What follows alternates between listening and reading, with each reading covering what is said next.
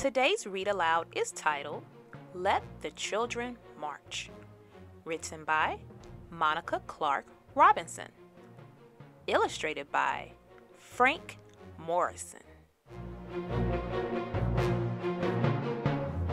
1963, Birmingham, Alabama.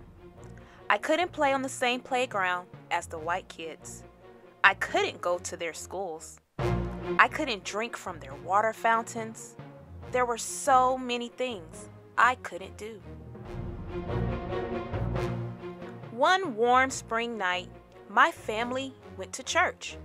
We weren't there to have regular services. We were there to hear Dr. King speak. We were there to plan. He wanted to raise an army of peaceful protesters to fight for freedom. His brown eyes flashing fire and love. Dr. King told us the time had come to march. If I march, Mama said, I'll lose my job, sure enough. I can't march, Daddy said. I got a family to feed. The weight of the world rested on our parents' shoulders. But this burden, this time, did not have to be theirs to bear. I don't have a boss to fear, my brother said, or a job to lose. We can march this time. We'll be Dr. King's army, I said. I'll be fine, Daddy, I promised. Don't worry, Mama. Dr. King didn't like children being put in harm's way. He was a daddy too, after all. But he said that though we were young, we were not too young to want our freedom. Let the children march. They will lead the way. On May 2nd, a sunny Thursday, boys and girls, brothers and sisters, cousins and friends, we all met at the church, dressed in our best, feet ready. In a silence so loud that all I could hear was my racing heart, we began to walk. Hand in hand, we marched, so frightened, yet certain of what was right for freedom. The path may be long and troubled, but I'm gonna walk on. Would I be hurt? Would we be heard? Would it all be worth it in the end? I wanted to run from the angry faces in the crowd, run from danger, run from fear. Boys and girls, brothers and sisters, cousins and friends, on and on, we marched, we marched, we marched. Hate dogged my heels all that day, its yellow canine teeth sharp, but courage walked by my side and kept me going. Disperse or you'll be jailed, the police shouted the first day.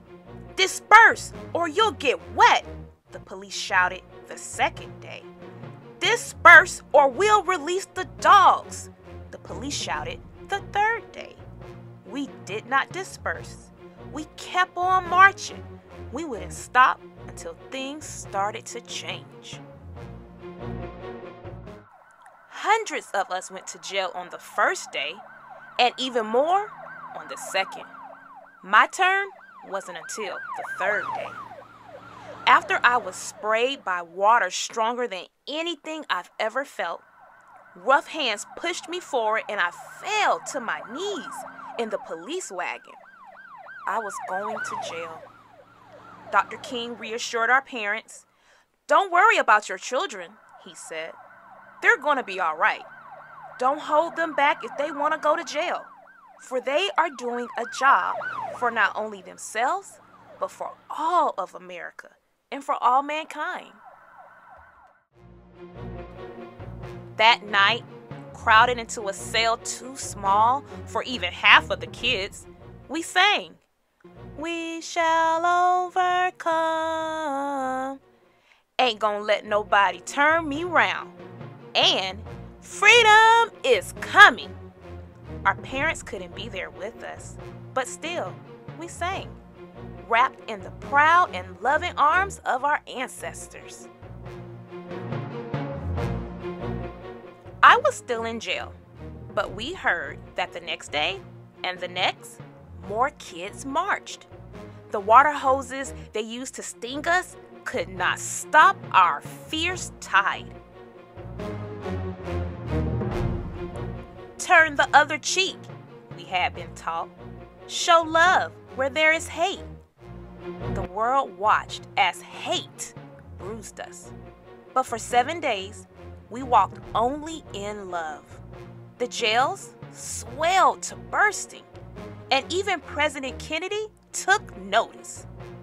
Daddy said the president received letters and calls about us from all over the world. Our march would become a memory, a small part of a larger story. But we had been heard, and the seeds of revolution were sown.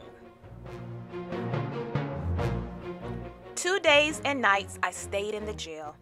Some stayed even longer. When I left, I was tired and sore, and my best dress was ripped, but my smile was as wide as the Mississippi River. I had made a difference. I'm so proud of you, baby girl, Mama said.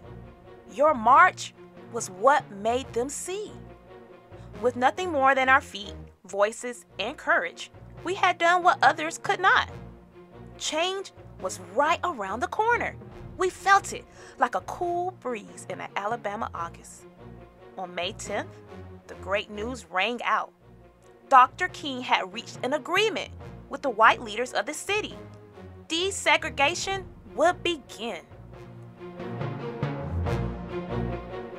1 month later, I was playing on a playground I'd never been allowed to play on before. 2 months later, my family ate at a diner we'd never been allowed to eat in before. Our march made the difference. We children led the way.